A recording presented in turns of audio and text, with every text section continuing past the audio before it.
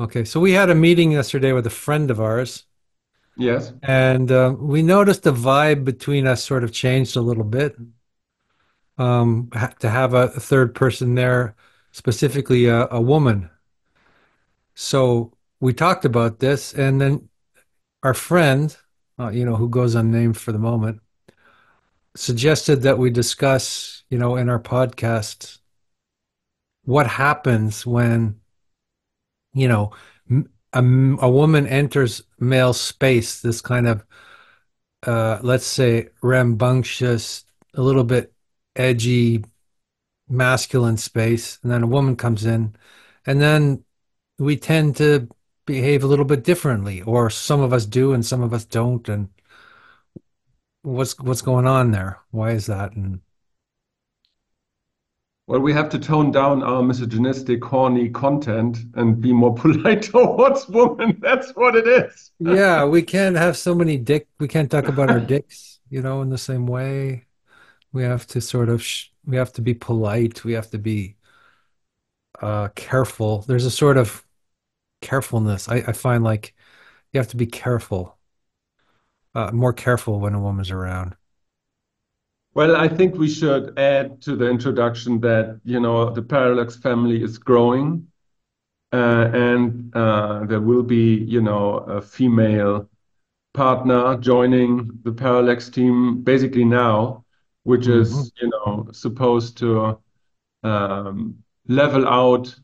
I think that's what you're referring to, the overtly male energy of Parallax and speak to a different part of audience and a different part of the human brain and a different part of human interests.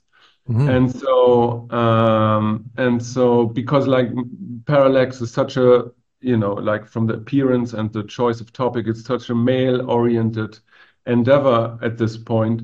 Our conversations are very masculine and male-centric, and so we have to because we were looking, I mean, for a female counterpart for such a long time, and now it kind of manifests, and so that implies that we change, not only the way how we present ourselves, but also the way we communicate Hmm. within, between us two and with her basically. And so that poses some unique challenges, and I'm very open for those challenges because I feel like we need like a female perspective and to level us out and to get to the next stage basically.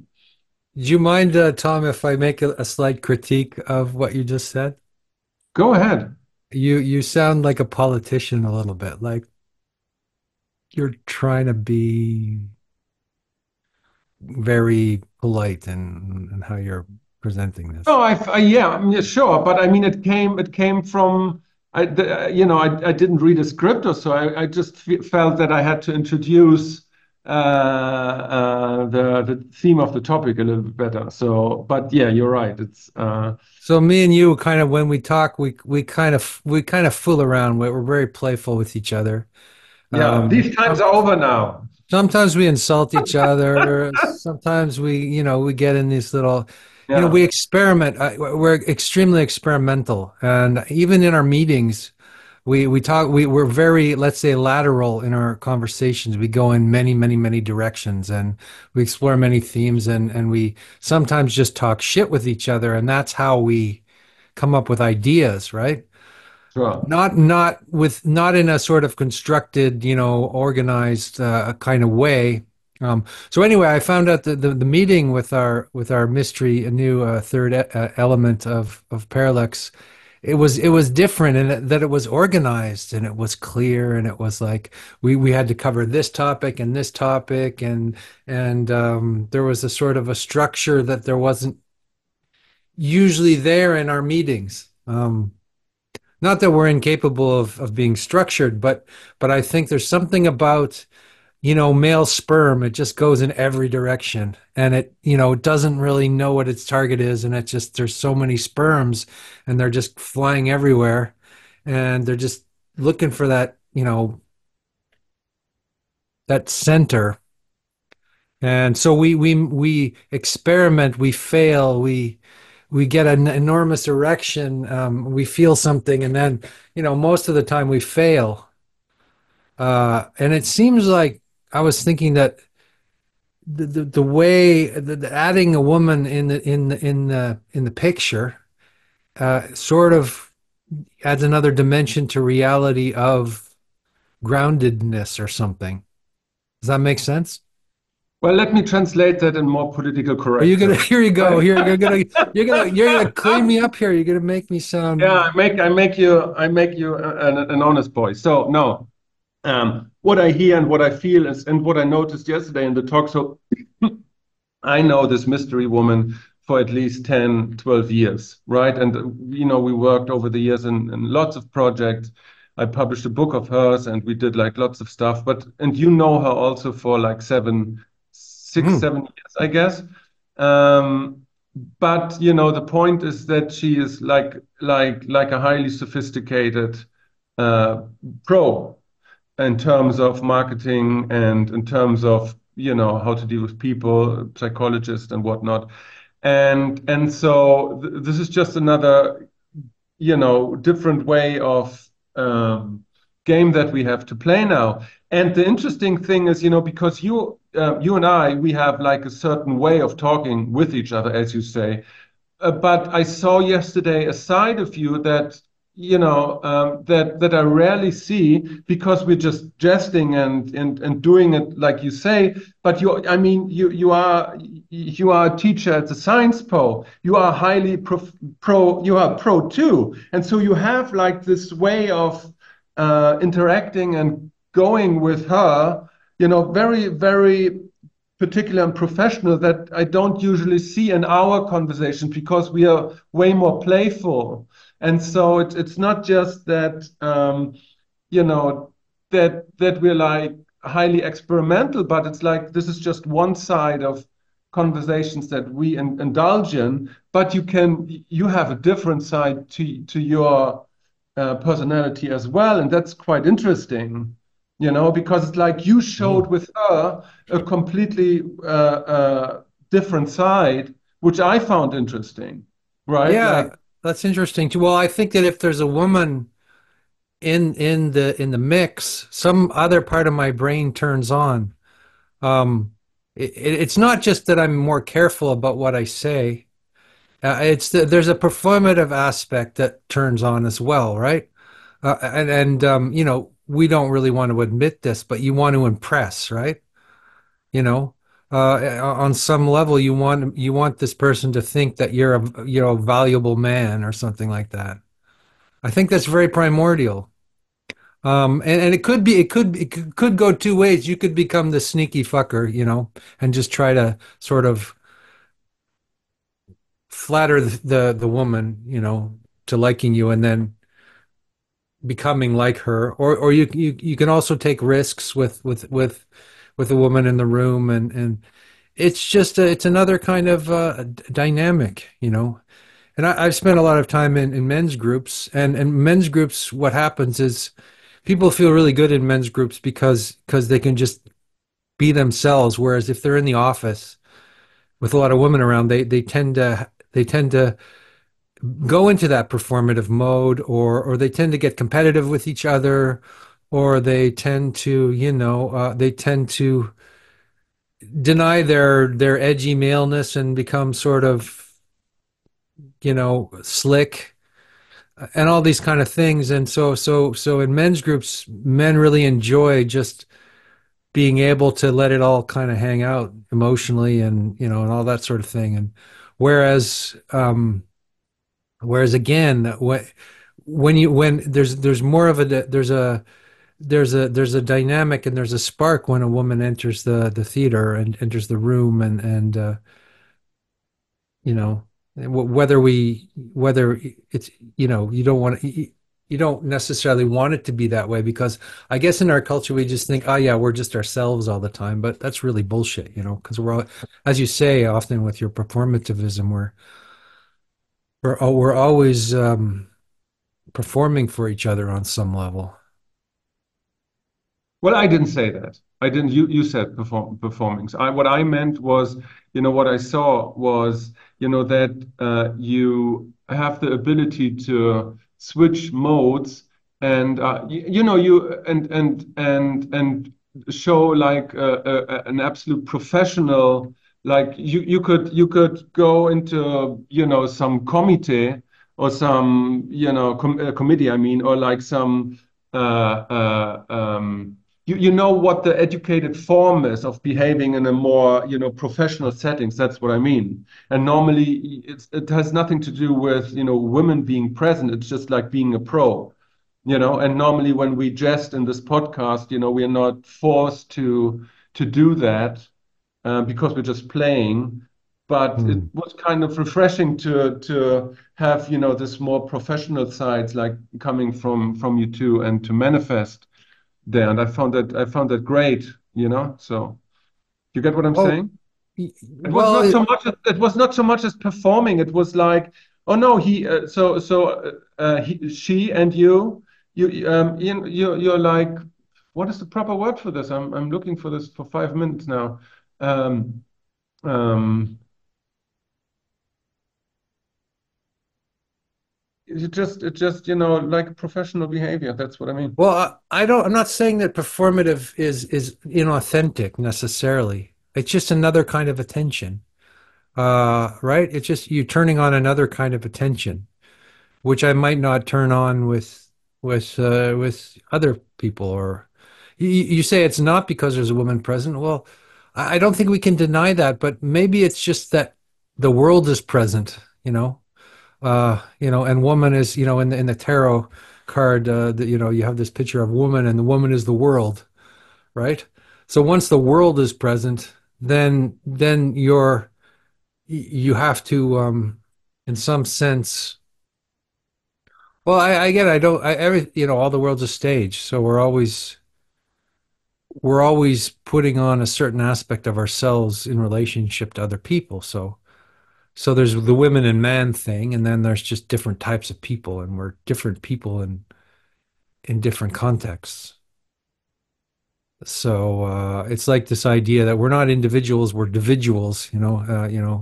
We have our different kinds of our personality appear in different contexts. So there was the fact that there was three of us in the room that changed the dynamic a little bit.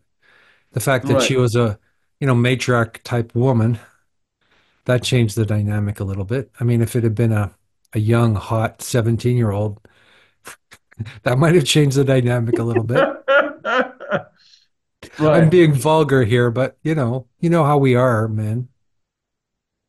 Yeah, but this is interesting what you say because, like in the individual, that the certain roles can only be fulfilled, and maybe that's the overarching topic. That some male roles only can be fully formed if there is a female counterpart, right? Otherwise, we're Mhm. just we're just within us, but you need the difference in a kind of way. And if there's like the architecture of the original tribe, there are always you know patriarchs, there are shamans, there are kings, and then there are matriarchs, and Mhm. and they all. And I like the description of Bart when he says the shaman and the king, they lead the tribe, and the matriarch you know brings it all together basically, and holds the tribe together. And I think, and I mean, I think we're both aware of that painfully, that we were missing that from the last few years. Sorry. Fuck. I don't know why my phone just went off. Excuse me. Mhm. Um, yeah, totally. There's a way in which I think in an organization, and there's been studies about this. I remember hearing about different companies in Iceland, right? During the financial crash in Iceland, the only companies that survived in the long term were companies that had a bunch of women in them. Because the women were much more, let's say, they kept the human they kept the community intact, you know, and they were more aware of risk. Right. Um, so men are very into risk. They take stupid risks all the time, so they fail more often. So all the companies were sort of collapsing and failing because they hadn't taken account of they hadn't become anti-fragile, let's say. Whereas the companies run by or that had women working, very as CEOs and stuff, they survived because women are maybe they're tougher in that sense. They're not as easily destroyed as men, or they don't go out to get destroyed either. So they hold the ground. Again, we're talking about certain types of women too, and that's a whole complex Yeah, we're discussion talking as not well. about people, we're talking now about archetypes, no? And it's quite interesting because, Hmm. like, archetypally speaking, it's the man who, challenge chaos and Yeah. jump into the chaos. But in the moment you do that, you can't at the same process the consequences of that very act for the tribe. And that's normally the archetypal role of the female, to evaluate the risk taking, the consequences for the tribe. And so it's like that's the eternal motive in literature and movies that the woman challenges the man to, it's like, okay, is that good for the tribe? Are the consequences um, really worth it, for the survival of the tribe, or is it necessary that you take the risks, for Hmm. the survival? And so it's like, it's like I think the internal structure of the mate, it's like the archetypal structure of the female is always, to bring it together and navigate and negotiate the consequences of risk taking, you Hmm. know. Hmm. Yeah, for very, very, very basic reasons, because there's this extreme protective aspect, in the female psyche. I think it's really about protection, different kind of protection of the inner world. Whereas men go out and protect the inner world from the outside, and women protect the inner world on some level. So it makes sense that companies that have, or countries that are more, open to women being involved in business and stuff like that, or have higher GDP and things like that, because there's more of a grounding, and less there's less, let's say, we're less prone to fanaticism. I think men are prone to sort of fanaticism, and I don't know. There's a really bad history of Nazi wives that are, way more vicious and horrible than their male counterparts. So it's like I wouldn't be so sure about that. I mean, like I think females can be really horrible beings too. So oh yeah, uh, I know. I'm not. I guess it sounds like I'm romanticizing females, but I'm saying they're better. It's not really that. I know there's this famous picture of Hitler, and he's surrounded by all these women. It's really a striking picture because there's Hitler in the center, and there's all these women who are just supporting him and loving him, and yeah, the propping female guards in propping him Auschwitz and up all the and making concentration him. camps horrible. Yeah, Yes. female guards in concentration camps, and there's lots of stories about that. But yeah, I guess my point is that the male is a projectile that goes outwards and into and often it's pushed, it's propped up by the female, but it's the outer projectile, and then the feminine is sort of guarding the interior world, and they could be tyrannical within the interior world, certainly. Yeah. Um, and not there. I mean, of course, again, we're talking about archetypes, so there's lots of sort of macho women and extremely feminine men. So it's not. There's a whole spectrum of different types. But again, if we're talking about archetypes and matriarchs and their function, I think that I think they ground the community on some level, right?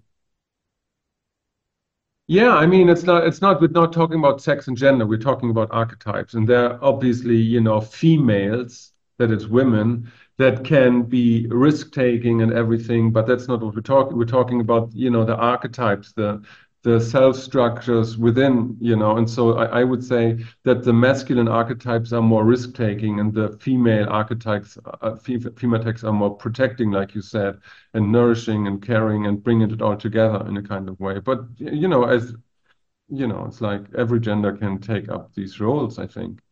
Um, Mm. no?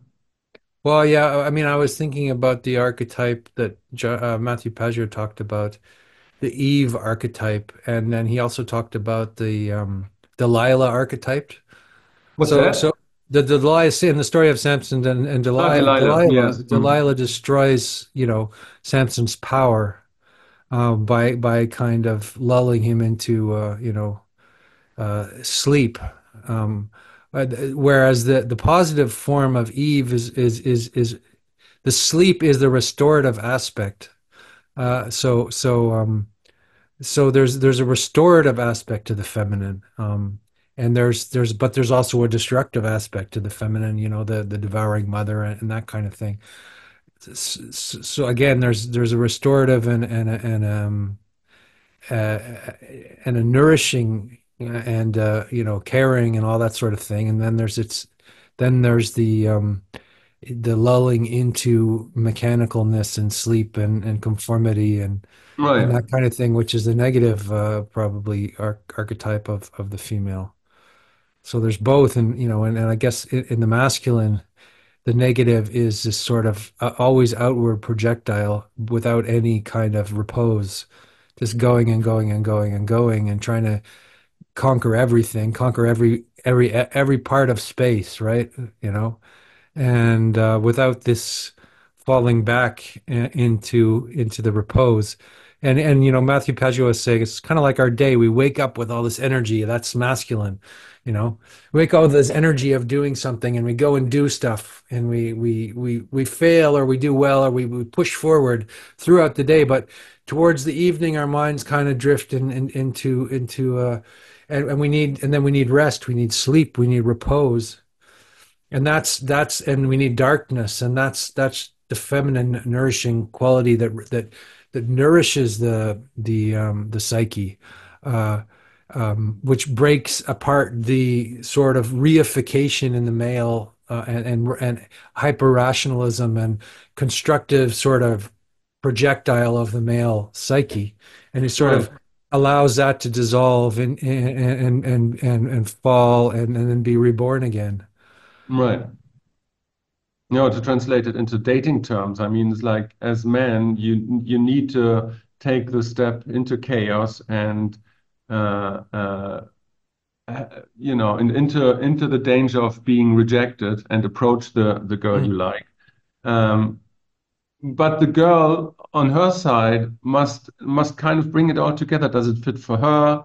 Is the guy the right guy? And so she is kind of the selector, and she has to bring it all, the whole thing. She has to make a home out of the whole thing. Does it fit? Does it not fit? And so she needs time to figure all this thing out. But the male can't do it because he's the impulse, the male archetype. He has to plow through and Plow makes an through, idiot. yeah. Yeah, and Yeah. has to make an idiot out of himself by the myriad ways he tries to woo the girl.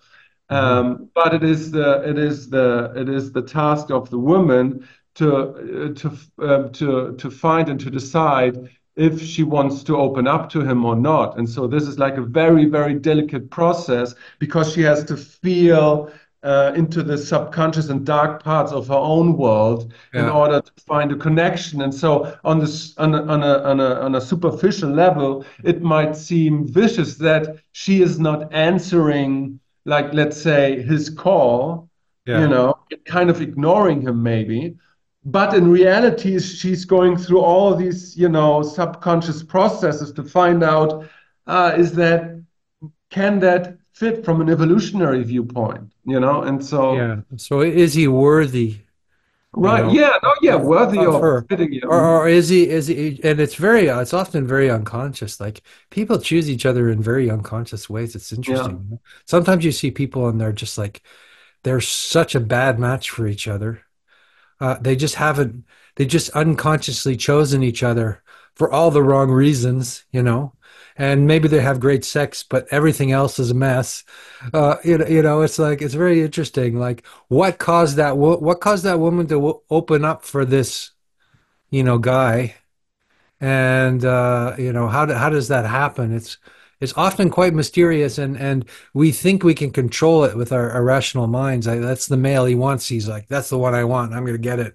It doesn't work because there has to be he has to deserve it. He has to merit it. He has to kind of um or not. I mean, it could be for the wrong reasons that she allows him into her. She opened. It could be for the wrong reason that the woman allows the man into her life. It could be for destructive reasons again. So it's a dangerous game, man. Yeah, but the opposite is also true. I mean, I don't know. You certainly had the experience. I think every man had the experience that, and I think about this a lot. So let's say you're horny and you find a girl that you find attractive, but you don't know her because you just met her, Yeah, and so you're trying to woo her, and so you're like, oh, you're in your process, let's say, of dating and wooing her, and then but she declines you, and then you're like, oh, that's weird and that's interesting, and then after a while, you see her again with a guy, right? yeah. And that's a guy, and because under us males, we have a shortcut of understanding who another male is, right? Hmm. Because we are like brought up, it's like you need maybe 10 seconds to understand who another guy is. We will never understand who another woman is like that Yeah, yeah, fast. yeah, yeah, yeah. But you That's have right. Yeah. like a very intricate and developed and very fast way of checking out another male. And the point I'm trying to make is then when she's going with another male, and suddenly you have an epiphany, and then you say, oh no, that's who you are.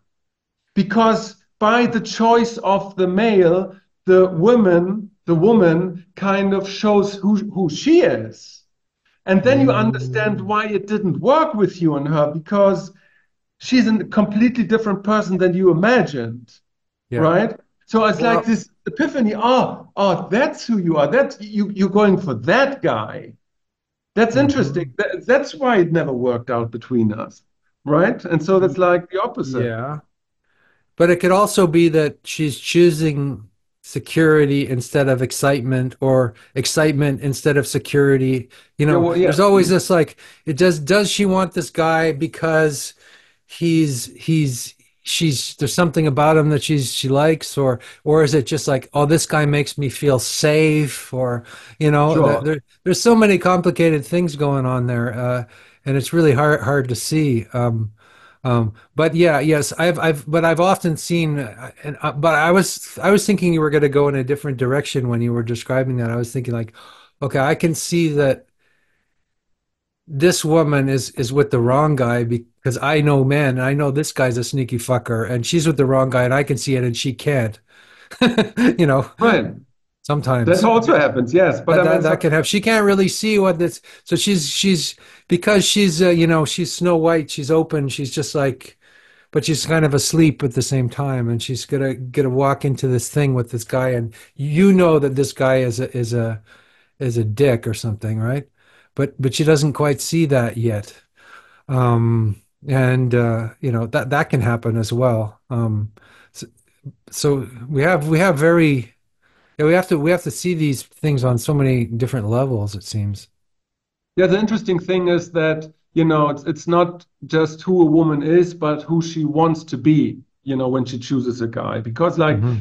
a guy, a woman uh, is with guys like she wears clothes or like chooses a car. It's like it's an outward projection of who she wants to become. And so she's like Snow White, and then she chooses a prince, let's say. But in this choosing, she defines who she wants to be, right? And so it's like when she's looking at me, it's like, and she declines me. It's not that she sees herself in a future way that is compatible, with being with me. So she needs a male develop into her future self in a kind of sense. And Hmm. so that's, and so it has a lot of to do with her and her desire of growing as well, Hmm. so Sure, sure, sure. Yeah. It also depends where she's at, right, and what she needs, you know? yeah, yeah, Like if exactly. she's had a lot of experiences, she might know what she wants more. If she hasn't had a lot of experience, it's the same with us. We have to find out, right? We have to find out that, the immediate hot girl that we want, on some primal level. And then we have if we actually manage to be with that one, which has happened to me before, and then it's just the world has gone to hell afterwards because that's not exactly what we want. But it just appears it's just what we want in the moment. It's not a long-term partner always. Yeah, the interesting thing is when you're 17, right, as a male, it's sufficient that Tatiana has big tits, right? So that's sufficient for you as a selector of what you want and what you want to become. But the Hmm. older you get, the more precise your ideas about what a woman should become, because you understand more who you are and where you want to be. Right. And so it's like when you're like in your 30s or 40s, it's like, and you are again in the situation that you have to choose a mate. It is mostly in terms of where you are and where you want to be. And so because you get older, the ways in which you can grow limit yourselves. It's like, okay, I can still become an engineer and we have like a completely different lifestyle, but the effort and energy and years I have to put in to become an engineer and architect, it's like that's it's unrealistic. So where I am now has a certain set of possibilities where I Hmm. can go from here. And a woman that I choose has to enable these choices and these future selves of mine. And so it's Yeah. like it's so the window gets closer, from one year to another. And it's like the big tits don't are not sufficient anymore. Yeah. So there's a Because you're not very a child and you're not just going to be sucking on that thing, for sustenance right. anymore. You, You, you want you you want a relationship with you want something more multi-dimensional and Yeah, you also need a certain adult. profile that fits to your ideas of the future, you know? Yeah. Well, there's a way in which there's no there's a way in which there's a choice and the way in which there is no choice. I find anyway. I haven't really chosen the chosen my partners in the past. They've chosen me or the that just happened. It wasn't like, okay, that's the one. It was more like she appeared and it became clear that that was the one. Does that make sense? So before choice, there's something like it's chosen for you. You think you're the one that's choosing it. You think you're making a choice. It's kind of an illusion. It's not really your free will, when it comes to that, because those forces that pull you together are so powerful and deep, and so it's not when you speak about it, I'm like, yes, but it's sort of there's a mysterious aspect that isn't. We don't really know what we're doing. Right. I mean, it's like what you said in more biblical terms. You have some seeds, you throw it on the ground, and you try different women, and you fuck around a lot. But then there's one woman that takes a liking on you and sees something and makes something out of it, and suddenly you're in a relationship. Yeah, I think that's what you mean. It's like you as a male, you can't decide for a relationship. It's always, the woman that decides, no, we're doing this now. yeah, But you She can, decides how deep you can go with her. yeah. You can go. She decides whether you're just sex or you're just we're just doing this for fun or whether we're gonna make a family. Which is she decides how deep you can or if you're the appropriate person for that. But the Yeah. interesting thing is that it's not who you are in the moment. It's who as you say. It's kind of she kind of knows who you could be, I think.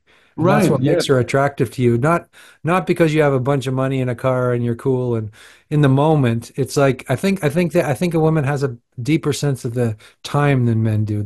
They know what the person could become on some primal level, right? Whereas the guy's kind of more caught up in the moment.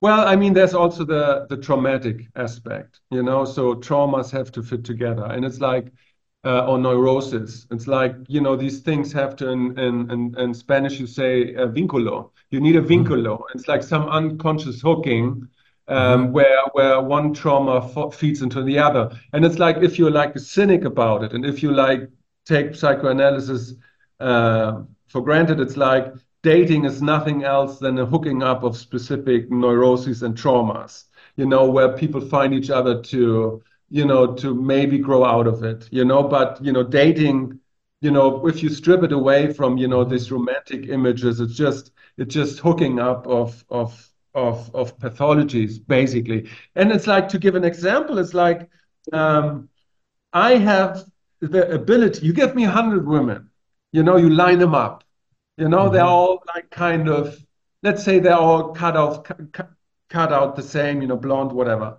And and I have this eerie ability to sniff out the girl who has like this mental tilt into craziness and has severe issues.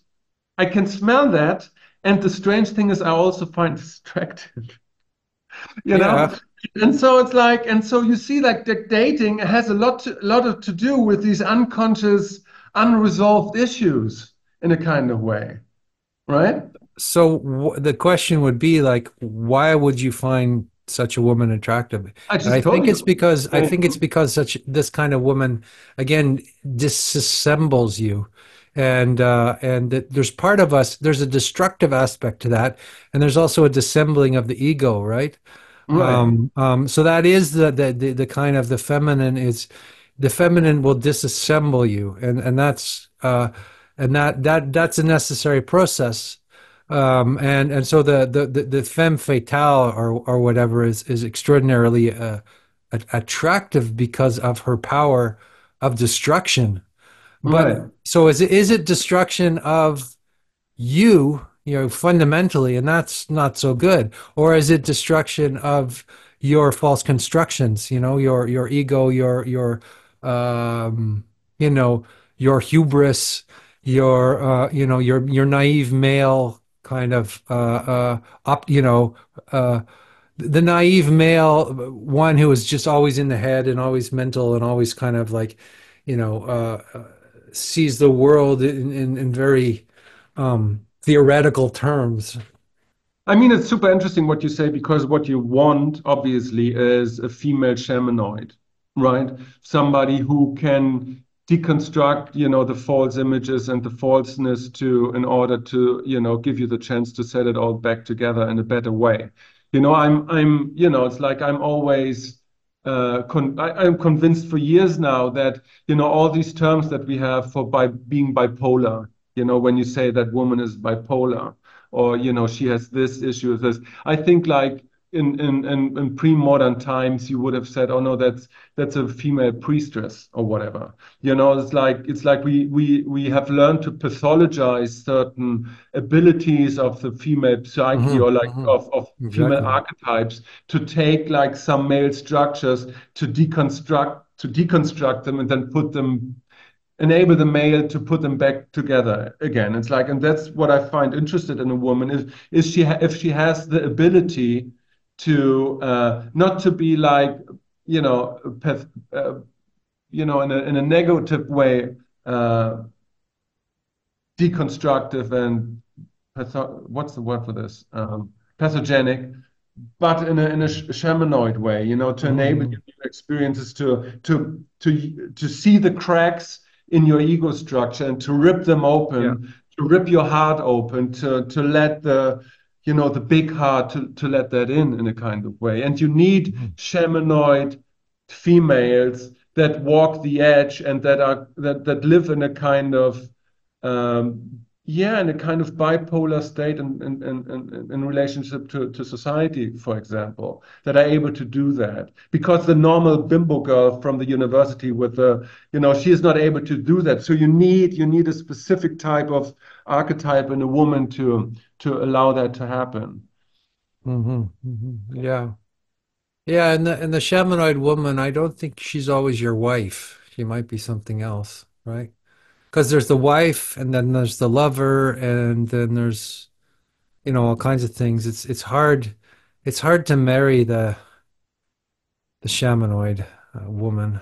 I mean, maybe you Oh no, could. the history is full and the literature is full of, writers that tried to marry these women, and this always ended in utter disaster.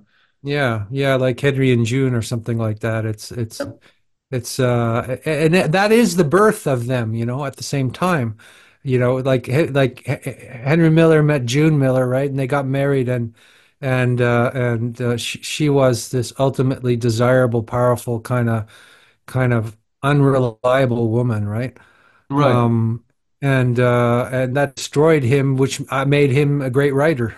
So he needed to go through that destructive process, and then perhaps later he could meet someone who would be more appropriate as a, let's say, stable attachment. What do they call it? Stable attachment, when you actually find a partner that you're not living in that intense stress Yeah. of is this person going to be faithful, and desire, repulsion, intense duality, which is the early relationships are often like that. And then Yeah. you find the stable attachment is like, your wife. You can just be with that person forever because you never get bored of them.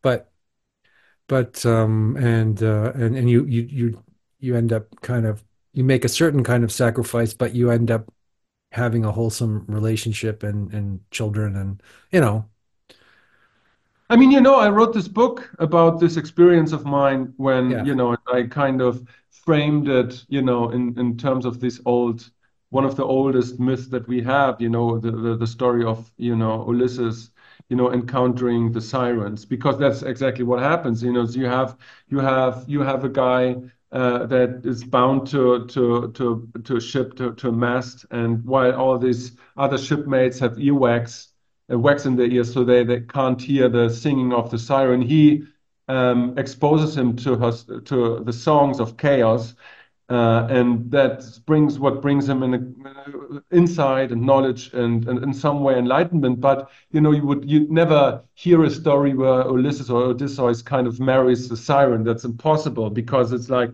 these are archetypes that don't really fit for like a normal life. But in order to break up old structures, to rip the heart open, that's the archetype you need, basically, Hmm. so. Yeah, totally.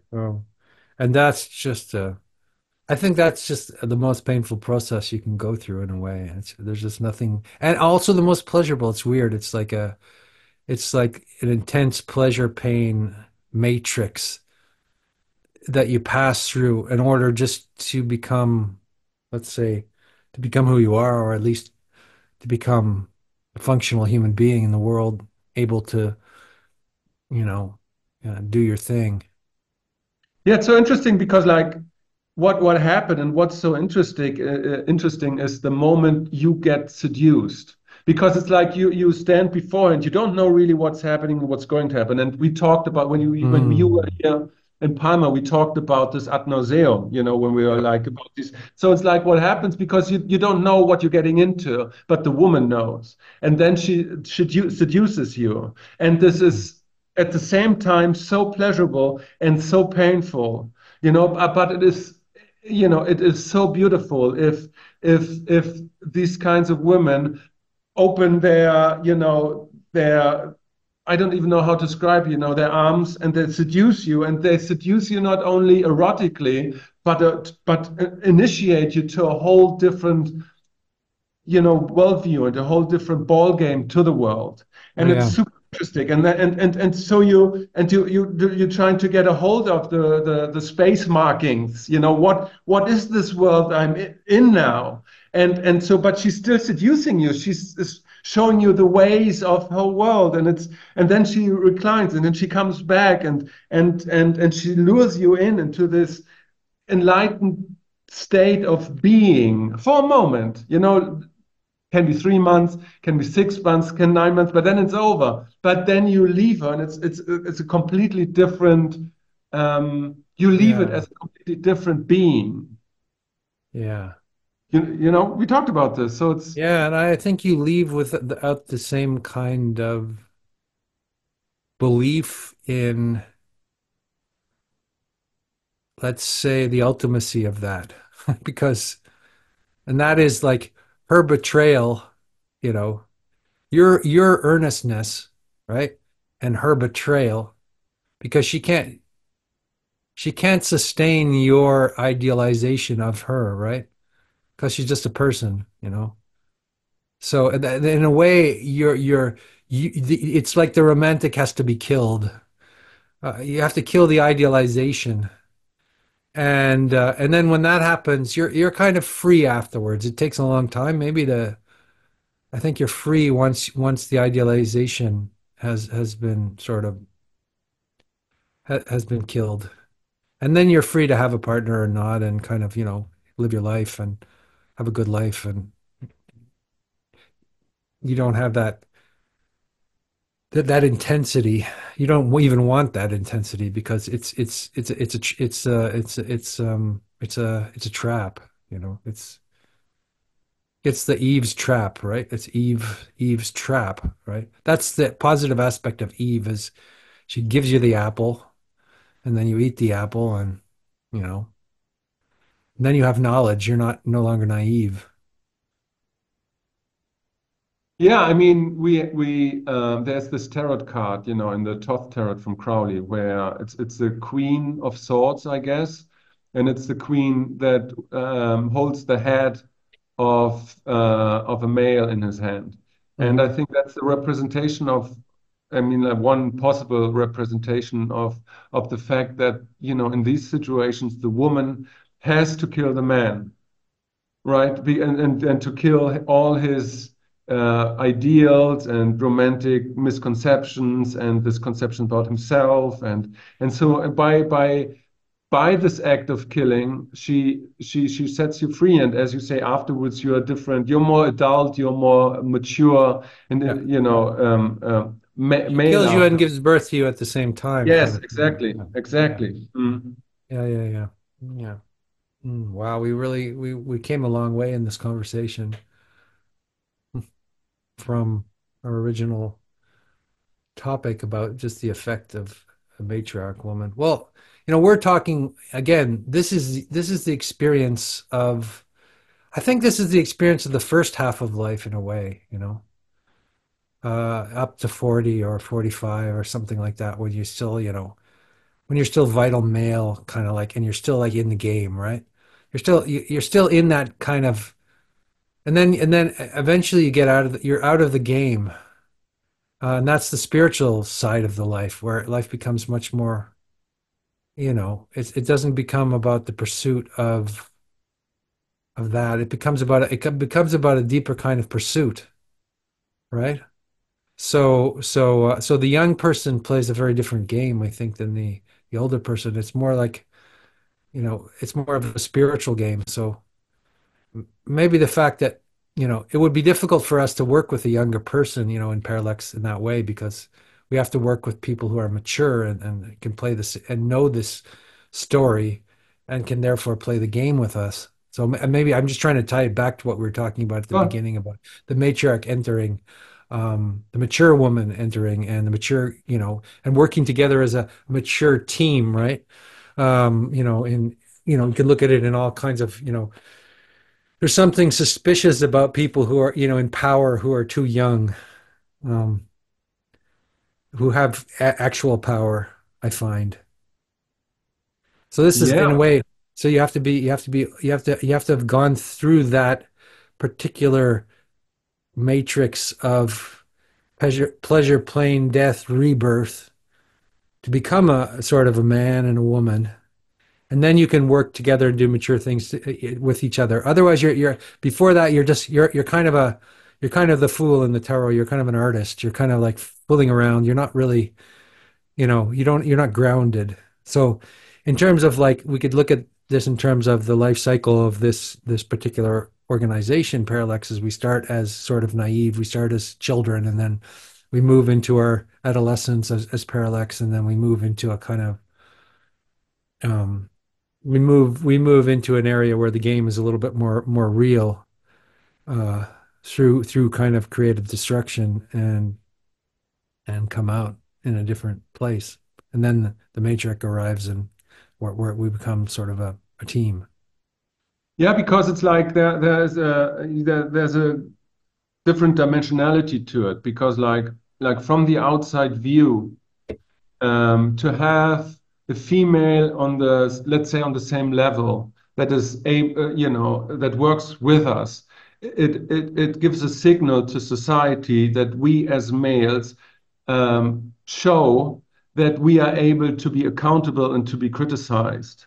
Because you and I, we can play this game, infinitely and have Yeah, fun, and we hold ourselves to a certain degree accountable, but we're playing, right? yeah.